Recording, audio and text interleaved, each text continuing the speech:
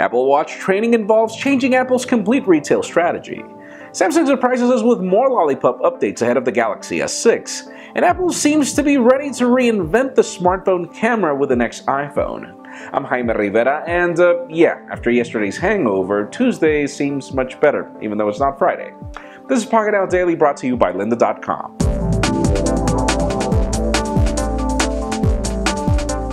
The official news today are kind of a shocker. Samsung has never been famous for updating its old smartphones before they launch new ones, such as the case of the Galaxy Note lineup, but the company has just pretty much launched the Android 5.0 Lollipop update for the Galaxy Note 4 on AT&T. Hopefully it'll be available to you today. We still haven't been able to verify it on our review unit, and no, my Galaxy Note Edge has not received it on AT&T yet, but yeah, we are still days away from the Galaxy S6, and it's cool to see that we are getting updates. Now, a company that's not really enjoying very much high publicity when it comes to newer versions of its operating system is Microsoft and Windows 10 for mobile.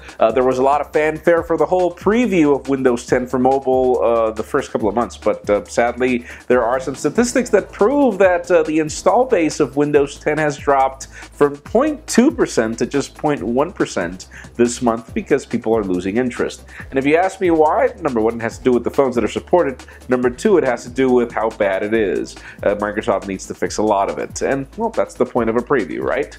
Now let's move the spotlight over to Oppo as, the company innovated with the Oppo R7 with bringing us the thinnest smartphone in the world, but that wasn't it. We've got some leaks of the Oppo R7 already, since they seem to want to jump two numbers with every new version.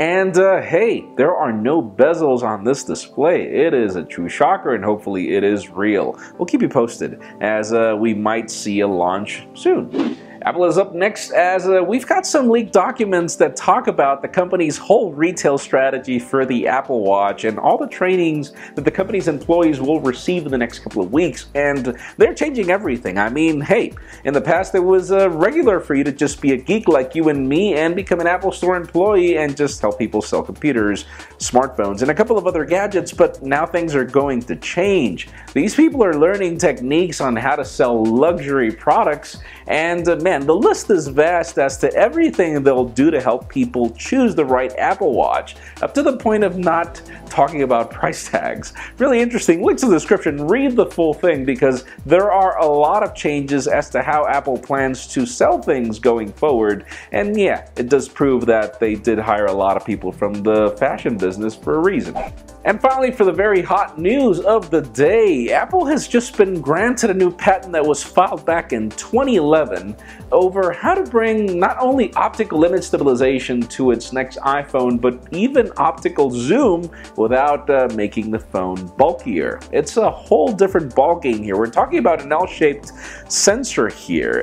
The light will enter the same way it enters any current iPhone camera or smartphone camera for that matter, but then the whole module is L-shaped, meaning the sensor is not really facing the lens. It's actually on the side in a way that creates sort of like a periscope design that allows not only optical image stabilization through the lens, but also the fact that, yeah, you can have some sort of zoom here. Now, Apple is famous for not really launching all of its patents, but this one makes a lot of sense. We just wonder if it will be able to implement it. iPhone cameras have been famous ever since the iPhone 4, but it leads me to the question of the day.